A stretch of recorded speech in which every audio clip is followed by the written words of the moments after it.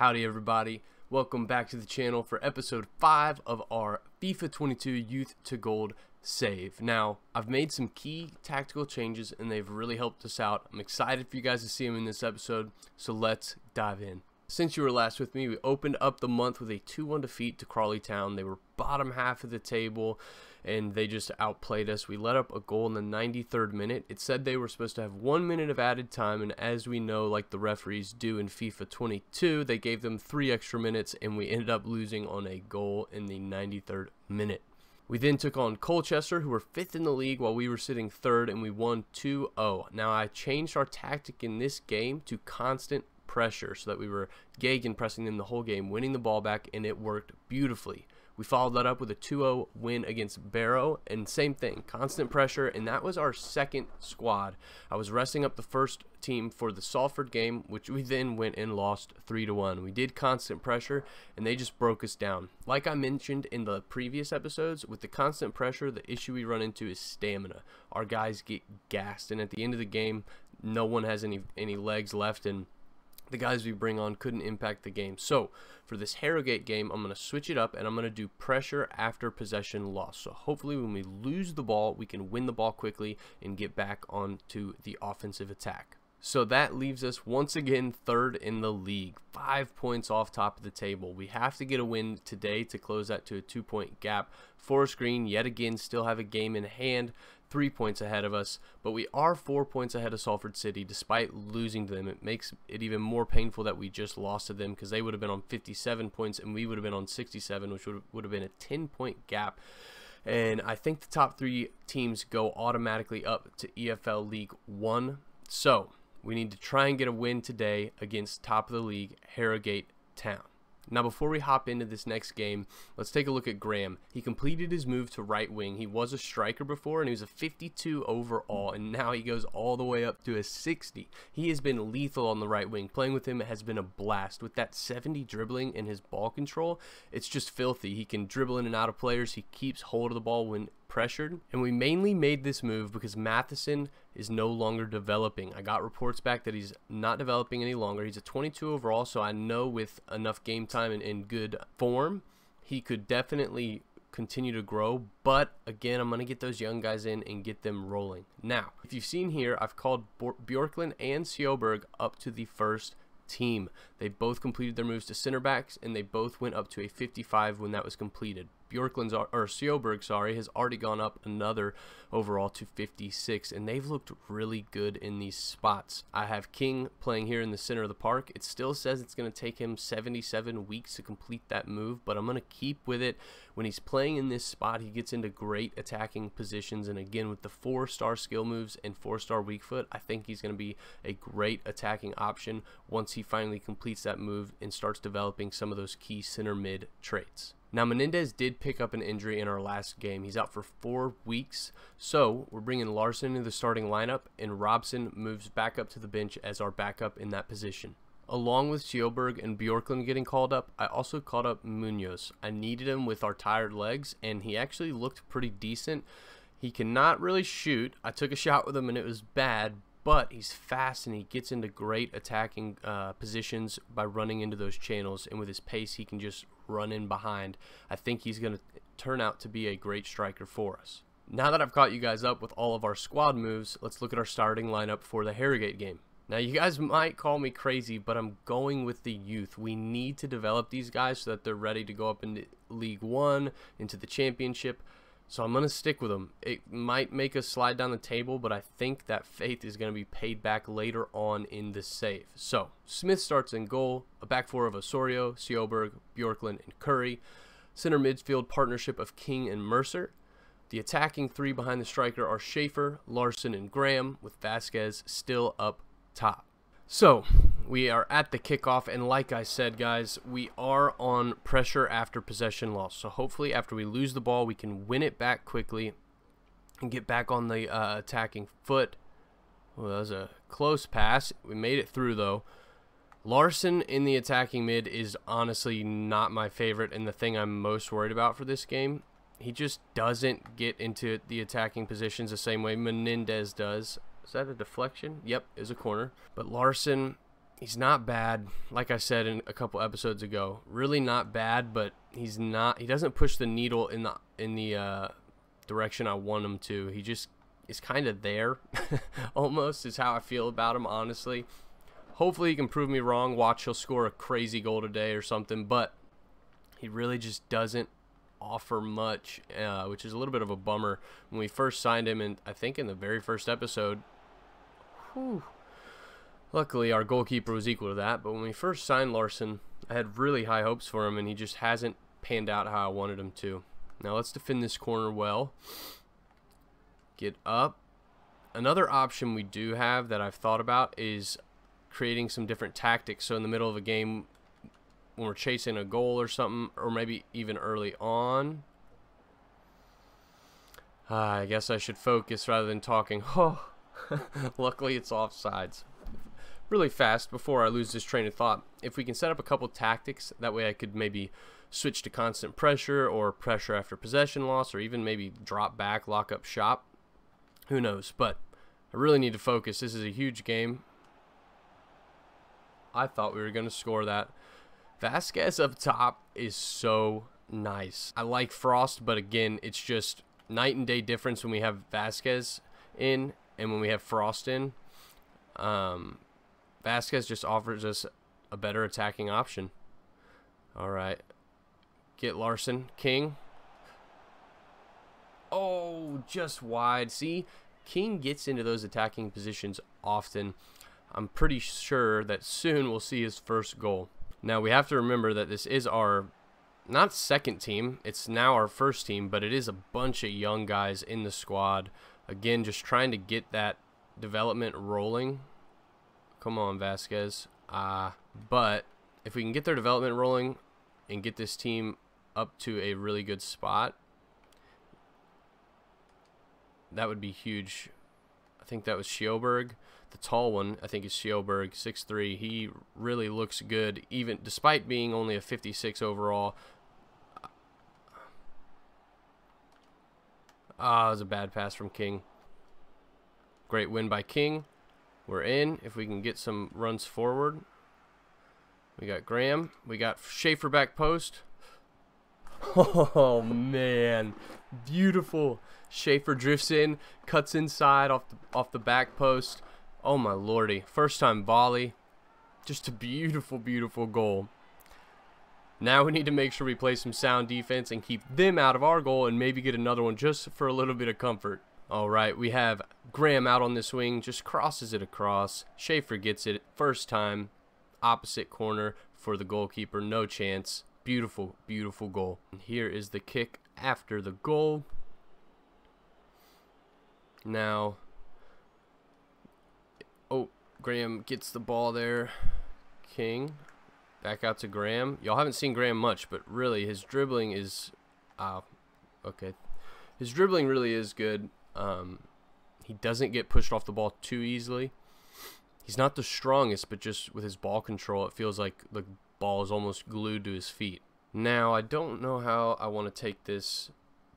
I typically don't cross these in. I just pass them, and that's what I'm going to do here again. We have Bjorklund, Larson, King is in. Oh, I really wanted him to get his first goal on TV so we could all cheer him on. I think King is really going to end up being a great player. Part of the reason I just decided to go with the young guys, a big reason was the center backs. I need them to develop so that they're ready for League One. Another big reason was King. Like I said, I think it still says 77 weeks for him to become a center mid, and he really plays the center mid position well. 77 weeks is just a little absurd. I'm not going to let that happen, so I figured let's put him in. Let's get some games under his belt, really start getting that development rolling so that he becomes a center mid quicker. And then when he becomes a center mid quicker, that's important because I want to be able to train him as a center mid and focus on the key areas that I want to focus on. Let me play some defense and shut up really fast. Oh no, oh no. Great foot by Curry. Whew. Oh, that got my heart beating real fast. We're into halftime. Let's see if we can grab another one. I think we have really got the beginnings of a good squad here. I think all we really need is another center mid. We have the right back in the youth academy, incubating, like I said in the last episode.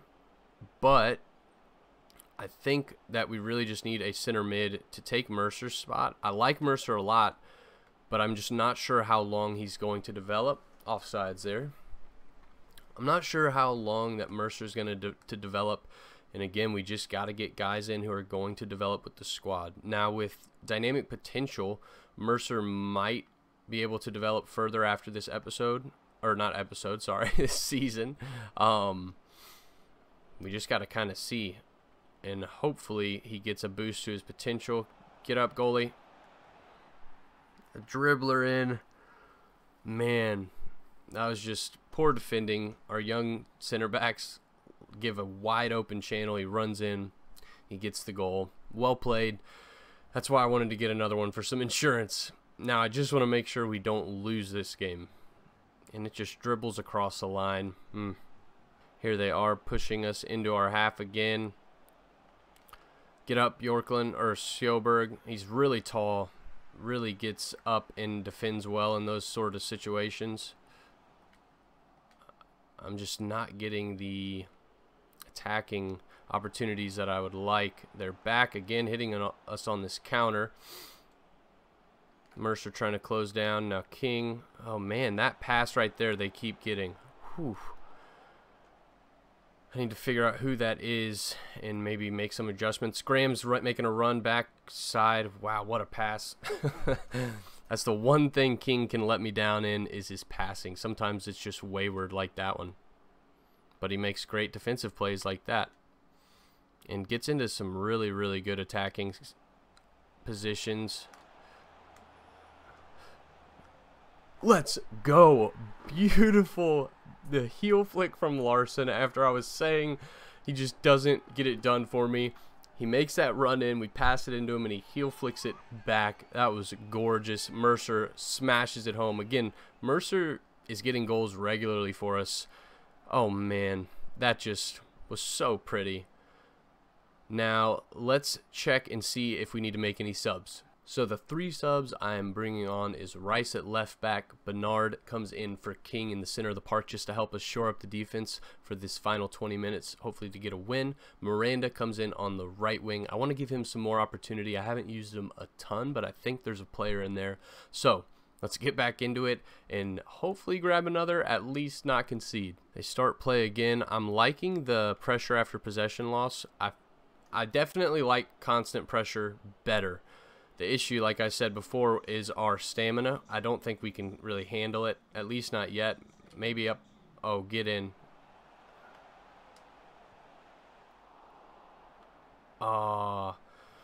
Maybe as we progress and our players develop, we get more stamina and stuff, we can maybe go to constant pressure. But I think the key to that, like I mentioned before, is just setting up a couple different tactics where we can switch it on and off. Now they are attacking us here down our right side. Curry gets kind of done in. Oh wow, he did the splits there, and I didn't even tell him to. Get the ball out of our zone. Whew, that was very scary. Crash it down this wing to Miranda, and I run right into him, and he can't get anything there. They're still pressing us here, and they almost sent it out of bounds. Get up, goalie. Good stuff. Throw it out to Schaefer. He's going to be pressed soon. There we go. Oh, no. Bad touch by Rice.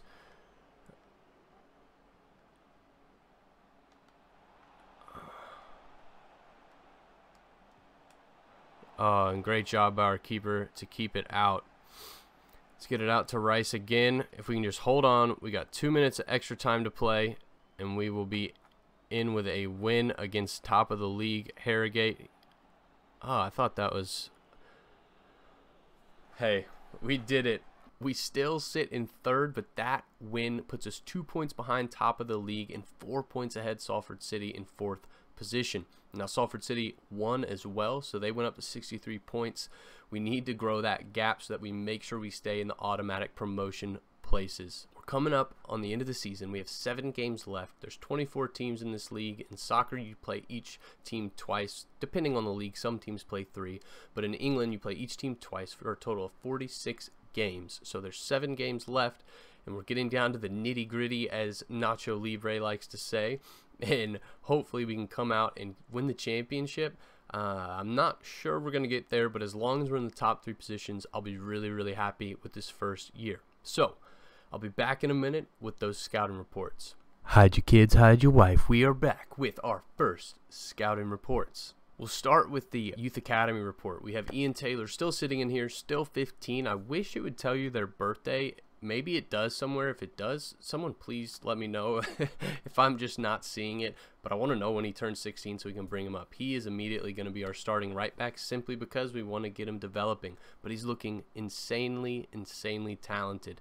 Now, his pace is going up a little bit. It's really that acceleration at 60 that we need to get up. But I'm really happy with his development. He will complete his defensive winger training in 1 week, which is important because it gets his defensive work rate up to high.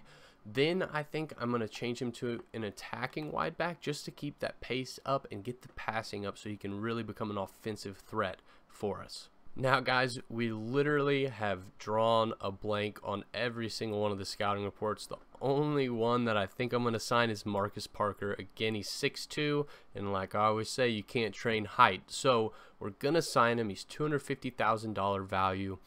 I'm going to sign him, see what he has to offer, and he might already be out of the club before we even really get to use him, but we're going to check him out. He could be one of those center backs. This, boys and girls, is why you take flyers on players. Now, he's a 41 overall. I completely understand that, but he has 64 dribbling, 66 pace, and 50 passing. He is a center midfield, and I think it won't take that much time to train him there. Let's check it out. Look at this. 2 weeks he's going to be a center mid. He's 5-star skill moves, 5-star weak foot. That is insane for a 15-year-old. High attacking work rate. He's 6'2". Man, I'm going to move him to center mid. We'll check back in with him in a month when we get the next Youth Academy report, but I think this guy might be the one that will take Mercer's position. It'll be interesting to see what overall he goes to when we get him there. I think the reason he's a 41 is his defending is 24 overall, which is terrible, but I think he's going to end up being that guy that plays next to King in the midfield. Now, I'm bringing you back for the game against Forest Green. Like I said, there are rivals, so I want to show you a derby game at least once a season, and maybe next year when they're not in our league, or if they are in our league, we'll play them for our derbies, but if they're not, we'll all come to an agreement on who our new rival is in the new league, and we will make that our derby game. But it's coming down to the wire. They still have a game in hand, and we're 1 point behind them in third while they sit in second. If we can win, we will overtake them. We will move up to 70 points, and they will still be on 68, excuse me. Still have a game in hand, but it'll at least get us ahead of them. Now, for our derby, let's hop into the press conference. Do we think we will go up? They're asking us if we think we're going to get promotion, and I'm going to say that the lads deserve promotion, especially if we can go out and beat our rivals. Will you make changes now in terms of our tactics? We're ready for Forest Green. Let's go and wipe the floor with them. That would feel so good.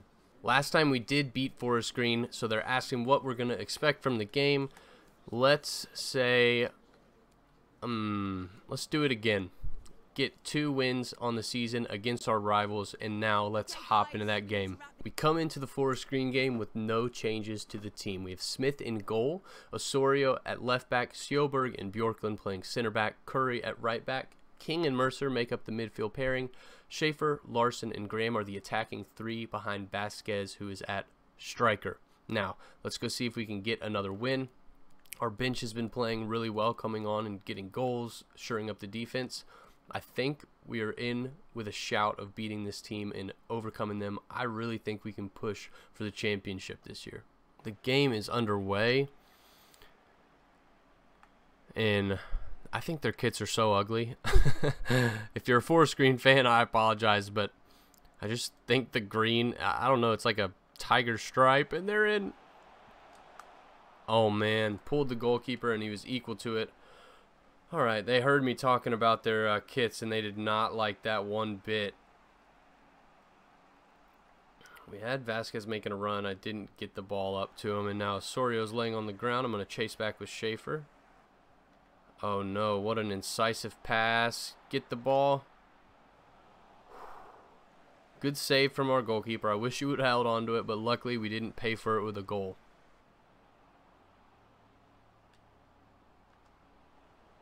Oh, Mercer. I was hoping he would get another goal for us. Sorry, I haven't been commentating much because I'm really trying to focus. This is a huge game for us. Oh, we got a corner from it. I didn't even realize. So let's swing this corner in and get your head on it. Oh, Osorio with the bicycle kick attempt. Doesn't get it off, but it would have been real nice. I really like Graham out on this wing. I still don't really think y'all have seen much from him. He may have had an assist in the last game on camera. The last game on camera was actually the game right before this one. We played that one, and now we're into this one against Forest Green. We've had a not rough, but a challenging month. And now we are into this next month with another challenging game against our rivals. I shouldn't have taken that shot. Should have looked for a pass. They just keep hitting us on this counter and running right at us. I have to cope with it. Good defense from Sjoberg. Poor pass from Mercer. I ran into trouble with him. Couldn't get it off. And now they're pressuring us down our left side. They bounce it past Osorio with the cross in. Our goalkeeper is there to snatch it up. I still really love our goalkeeper, and the fact that we got him in the very first episode still is just amazing to me. I thought Vasquez was going to make a run, and he stopped it. Sorry for the sniffles, guys. I'm still congested and a little, not really sick. I guess I'm sick, but I don't feel really bad or anything. It's just that I have congestion. My wife's trying to help me out with that, though, so hopefully it'll be gone soon. Alright, we have Curry running down the wing. He pushes it up to Mercer. Howard, or Graham, not Howard. I think I keep calling him Howard. I may have done that when introducing the squad. But Graham is in. He skips past one defender. What a cross. No one was there, but whoa, he whipped that in. Alright, guys. Looking good here. Larson. Get the... Oh, he had him. It was cut out by the Forest Green defender. Nice defensive play from him. I really feel like we need a win. The way Salford City has been playing, they're right behind us. I really don't want to have to go to the playoff, because then we would have to beat, if we finished in 4th, we'd have to beat the 7th place team, and then we'd have to beat whoever wins the game against 3rd and or 4th and 5th, and or 5th and 6th. Luckily they missed that, but I really don't want to have to win 2 or 3 games to actually get promotion. I'd love to just get it automatically. That is one of our objectives, which we're supposed to have done by the end of next season. But that is halftime. We haven't looked bad. They haven't really outplayed us. They definitely have had better opportunities than us, but we're not out of this game. So let's hop into the second half. And we are back. We haven't really offered much on the attacking foot. And again, I know Larson got an assist in the last game on TV, but he just doesn't feel like he links the play up the same way that Menendez does. Menendez really just feels wonderful to use, and Larson, he's just there. I'm gonna rip this with Schaefer. No, he didn't. Oh my gosh. I mean, dead fish. I didn't get it off, but dead fish is a celebration where they flop on the ground. But oh my lordy. I mean, what a goal. I just didn't really see a passing option, and he had a lot of space, so I figured let's rip it. Top corner. What a world-class goal from our star man, Schaefer. Now that puts us in the lead 1-0. We have to hold on to this lead. We cannot give it up. Vasquez wins it back there. It's great tracking back. I really wasn't expecting to win it back. I was just trying to pressure that guy. Oh, ref. Send him off. Just a yellow. It was wishful thinking. I have lost games against 10 men before, so just because someone gets sent off doesn't mean it's a sure thing that we're going to get the win. Another issue I'm having with Larson is I need to figure out what foot he is. Let's do it again. No? Guys, now we gotta get a dead fish. Boop, there it is. Graham, I told y'all, y'all haven't seen him much. That's two in a row. I can assure you I've taken that shot probably at least once for every single game we've played. Sorry about that. At least once for every single game we've played, and I think I may have made one, and now that's 2 in the biggest game of the season thus far. Oh, feels nice. Now those 2 goals are down to tactical style. You can't really put it in on FIFA other than I have those guys cutting in from the wings, but it's exactly why I like a left footer playing on the right and a right footer playing on the left, because they can cut in and get those shots in, curl it around the keeper, and it's unstoppable when they can start to place it. And as we move up the league and push for Champions League glory, those sorts of goals will become more common, I assure you, just because the skill of our players is going to get better and better. Get in Vasquez. And when that gets better, we're going to start getting more of these wild goals that are going to be insane for us. Oh, I really want King to get his first goal. Oh man, I am having fun in this game, boys. Let's check for subs. Sorry to kind of break up the play like that. We're going to bring Bernard in again to give us some defensive security. We will bring Munoz in just so you guys get to see him. And our last trick will be, we'll put Robson in at the center attacking mid, just to see if he offers a little bit better of an attacking link up than Larson. So Munoz comes in for Vasquez up top, Robson comes in for Larson in center attacking mid, and Bernard comes in for King in the center of the park. Now those changes won't take effect until the next dead ball, so when it goes out of bounds or whatever, I know the ball is not alive. It's always dead, right? But come on, Larson, do something for me. Is a bad pass by me. I definitely tried to force it. I had a feeling he would cut that out, and he did. But we are up 2-0, which is a little bit of a cushion in case they do get a goal back. I really don't want them to get a goal back because you guys have seen me fall apart many times. So just, oh no. And our goalkeeper, I could kiss him. I could kiss Smith. We're not out of it yet, so let's focus. But I mean, Smith has saved me on so many occasions like that throughout this season that you guys haven't even seen. He is a phenomenal little goalkeeper. I'm really excited to get him up into the United States team. They cut it out there. The attack is foiled. Let's see if we can press the ball off him. They break us down. I do have King back covering for Osorio at the left back spot. Now switching our tactic to pressure after possession loss has helped us tremendously. If he would have crossed that in, it would have been a goal despite the fact that it was offsides. But it's really helped us tremendously with our stamina.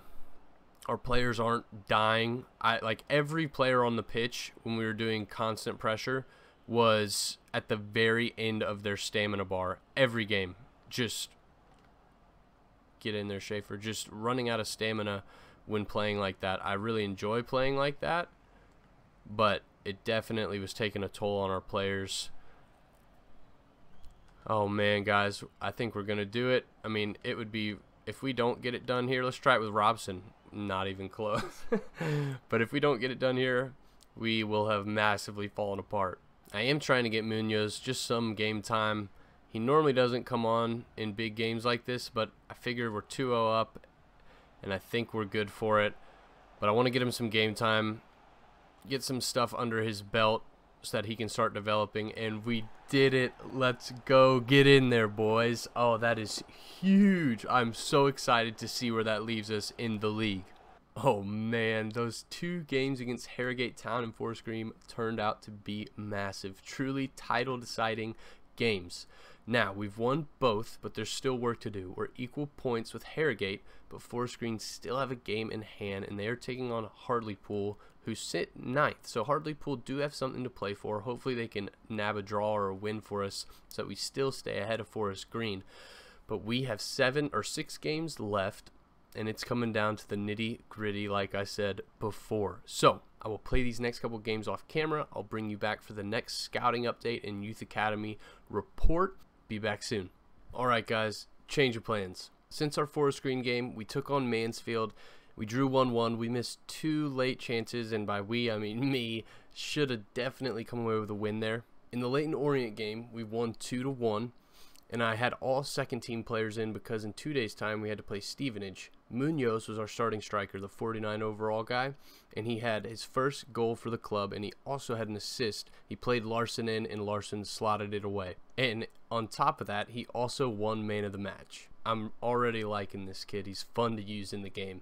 We then went and beat Stevenage 3-1, and we beat Bristol City, who are 5th in the league, or were, 2-0. So, let's see why I'm bringing you back. We are currently top of the league. We have 6 games unbeaten in the league. We're 4 points ahead of Forest Green. They have 3 games to play, so they could get 9 points, leaving them at 85. We have 2 games to play, and we can get 86 points. There's 2 games left in the season for us, so in the next episode, we're going to play both those games and hopefully win the title, and you guys can see our team lift the trophy on TV. Our run-in is Hartlepool, who sit in 9th, followed up by Bristol Rovers, who sit in 19th.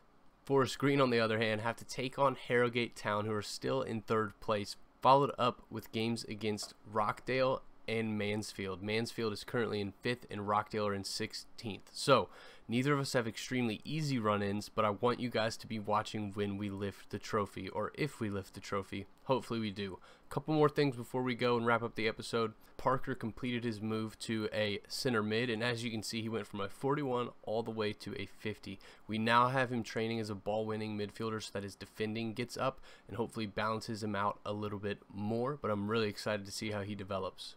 So that is the end of this episode. I know we only did 1 Youth Academy intake, but again, I want you guys to be able to see us close out the championship, hopefully. I hope you guys are as excited as I am to get into this next episode and see what happens. I really did not think we would win the league in our first season, and we really have a shot at it, so I'm hoping we can string these last 2 wins together, close out the season on a high note, and then get into the summer transfer window. But if you liked the video, leave a thumbs up, subscribe to the channel, and comment. It all helps the YouTube algorithm, and I know everyone says it, but it really does help it grow. It gets it in front of more people. So to help me out, you guys can do those things. It costs you no money, and I would greatly, greatly appreciate it. We took care of Harrogate. We took care of our rivals Forest Green. Now we just need to close out the season. Until next time, I'll see you guys later.